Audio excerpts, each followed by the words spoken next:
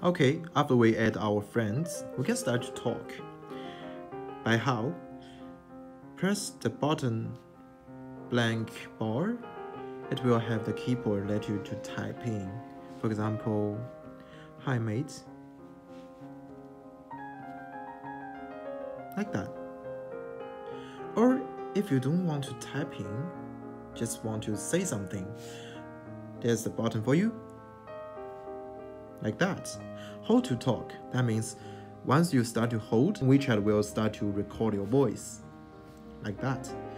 Hi mate, how are you?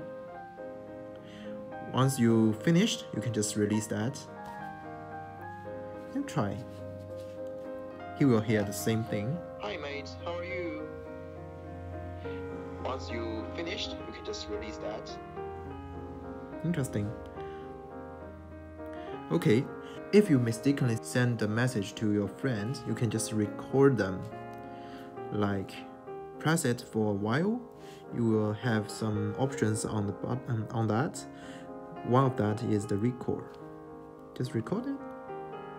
Then it's been recorded. Okay, so what if your friend replying you with another language you don't actually know? WeChat has a function for you to translate them. By how? Press it for a while. You will find more options set here. Translate on the right side. What if you press that?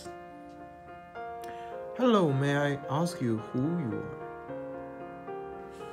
In addition, if you want to save or forward this message to anyone or any group, you can easily press this message for a while, then select copy or forward. It will have the options of your friends list or chat or group chat list. You can press them to forward that. Just like that simple.